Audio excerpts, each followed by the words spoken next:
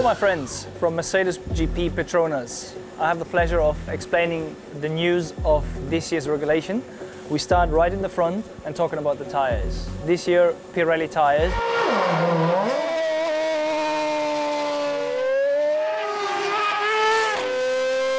And obviously our job is to get used to those tires and change the car in terms of its character and adapt it to the tire character that obviously they're different to what we used to.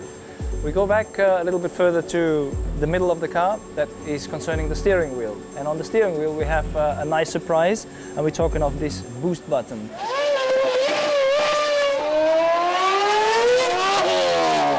It's called the KERS system, and that is an energy saving system due to the brake effort that you put. You may reuse on driving on straights to sort of extract the extra power that is available.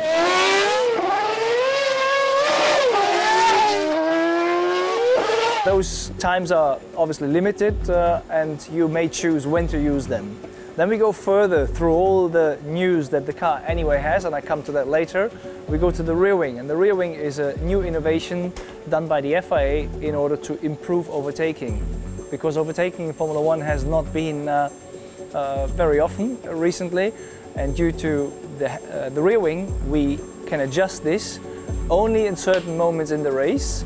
Not all time, obviously, and only the car is behind to make an overtaking maneuver.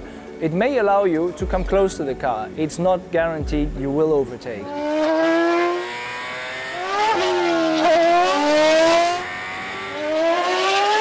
And that is something that needs to be maybe fine-tuned together with the FIA, but for me a very interesting innovation in order maybe to improve overtaking in future. You see, it can move like this, and it's pretty safe because as soon as you let the button go, the aerodynamic pressure will always push down the rear wing, so you will never end up with a stuck rear wing. That's impossible unless you choose so. Nevertheless, we have lots of new details in the car that are hidden under this beautiful cover, and obviously we hope that those news do allow us to fight for podiums and may even victories. Cross fingers, let's see.